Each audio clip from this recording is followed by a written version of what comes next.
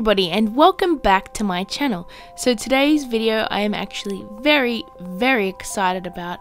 I was actually able to get the chance to do another collaboration. So today we are doing a collab with the fantastic Kaatydid art.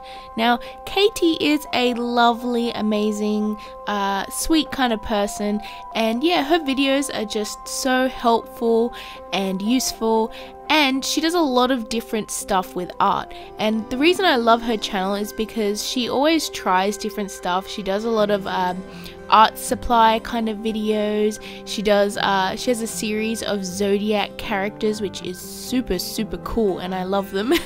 She also does like sort of unboxing art, like box type things, which are really cool, and I just honestly really love her channel because I don't know, she just seems like a really happy, nice kind of person, and it's a really nice sort of channel to watch. So yeah, today we are doing a collaboration. Now when we were deciding what to collaborate on, she mentioned that we could do a fall themed collaboration because in her area fall is just starting. However, me being on the absolute other side of the earth, our seasons are a little bit different to the northern hemisphere. So over here in Australia it's actually spring starting at the moment, as I've mentioned probably countless times before. So when we were talking about that, I actually got a really cool idea that I wanted to try, and I thought, you know, why don't we do a sort of theme around spring versus fall, or autumn as I call it. And I gave that idea to her to see what she thought about it, and she actually really liked that idea, so we decided to go ahead with it. So as you can see from my sketches before and right now I'm inking, I'm actually doing a sort of illustration where there's two sort of deities, or I don't know, they're sort of creatures, and one of them represents spring, and you guessed it, the other one represents fall or autumn. Now I did this because I had this cool idea of like two different sort of creatures or deities that are like what controls the seasons. So there's one down below, and I decided to use a European hare for this, and this was because spring, and a lot of the time with spring you think flowers, you think animals are starting to be more active, and a lot of animals are breeding and that kind of thing, and a rabbit or a hare just felt really convenient for this sort of theme. So I definitely wanted to do a hare for spring. Now the reason I chose a European hare is because I just really like the way they look. They look a lot different to rabbits. I find that I don't know if they actually are bigger, but they do look bigger, and they have sort of longer, larger limbs and a sort of longer snout, and really big, like sort of almost goofy ears, and I just really love the look of them, and I thought that that was a little bit more different than your usual rabbit. Now for fall, I actually decided to go with a deer or a stag, and that's mainly because I was sort of trying to look up animals that were more active throughout the whole year, and I found that deer are actually more active compared to other animals during fall and winter, which is really good because I wouldn't want to pick an animal which is starting to go to sleep during fall, because that would just be silly. So yeah, I picked an animal that was active throughout the whole year, and I really liked the idea of a deer, mainly because the antlers on top of its head kind of remind me a little bit of like tree branches that don't have leaves on them, and I thought that would be really cool because the deer's body could be like a pile of leaves, and then the antlers on top of its head look like the branches in which the leaves fell from. So I thought that that was a really cool idea for that one. Now that I've got the inking done with my Copic multiliners, I decided to go in with my Copic markers. Now I actually decided to go into the background first, as I usually do, because I was really excited about the sort of simple background that I decided to do for this illustration.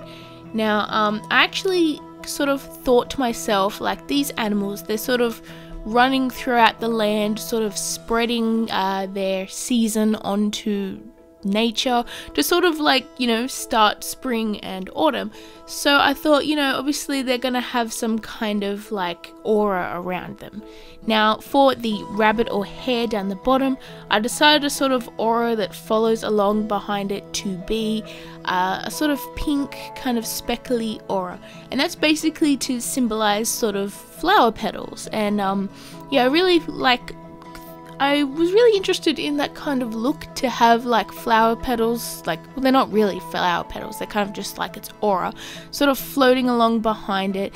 And I did a similar one for the deer above, and I actually decided to do an orange, very similar aura, except the orange sort of symbolizes leaves. Now obviously leaves fall, it kind of just fits that theme. Now, as you can see, the bodies of these two creatures, they are comprised mainly of plants. Now, this isn't like an animal covered in plants. These plants are sort of part of the animal. I don't know, it's just something I sort of made up in my imagination. It actually kind of reminds me of the Pokemon Shaman. If you've ever seen it, it basically looks like a little hedgehog covered with grass and sometimes flowers. I thought of that kind of thing because it's a very naturey kind of feel to this illustration, and I really wanted to push the themes of spring and fall, so that's why I decided to do that. And also because I thought it would be really fun to sort of draw these lush plants next to this sort of semi-realistic but still sort of cartoony animal. I thought that would be really cool because the outlines of the animal are sort of soft and fluffy, and like there's gaps because I've obviously drawn this furry little animal next to these like sort of leaves that are sort of more crisp lined. And yeah, I just thought that would be interesting. So with the leaves on the deer, I decided to go with the lightest colours first, and I went through with some yellows and some oranges, and then after that I sort of laid some more greens and browns and really dark reds over more of the leaves until I could really fill up that whole area, because not all of those leaves are sort of defined. I wanted to leave some of them a little bit more obscure, the ones behind, and that's mainly because you don't want to add too much line art because it could get a little bit messy. So for the leaves on the lower layers of the body, they're mainly comprised of just like the colors of the markers and the pencils that I used, and I felt that was a really interesting and fun way to finish off the leaves of that. Also used that same sort of technique with the plants on the bunny, and that was mainly with greens and pinks and stuff to symbolize sort of petals and little bits of flowers really deep underneath the sort of more lined art ones. If that makes sense, tell me if that makes sense. On each character, after I did the leaves and flowers, I went in with the body, mainly with sort of browns and earth tones and slight yellowy tones for highlights. And that's mainly because I wanted both these animals to sort of, even though they're very different, they are also very similar. So I wanted them to have sort of similar colors. So of course I picked browns and stuff that was natural to that animal. And I just sort of blended it in a nice way that looked kind of nice and had a bit of a storybook vibe. After that, I went over with some gel pen to add some little highlights here and there, and I was mostly done. So I really am happy with this illustration, and I find that it kind of gives off that vibe of like two different, very different entities sort of somehow crossing paths even though they were never meant to. That's the sort of story that I had in mind for this illustration. So if you guys are new here, my name is Sarah and my channel is Scribblefix. I do a lot of art related videos, art challenges, some art supply stuff, and just, you know, illustrations and stuff that I like to do in my spare time. So I hope you enjoyed this video, and if you do, make sure you hit like and subscribe, and go check out Katie's video, because she is going to be amazing at this, I know. And I'm really excited to see what she's done. So yeah, thanks everyone for watching, and I'll see you in my next video. Bye everyone!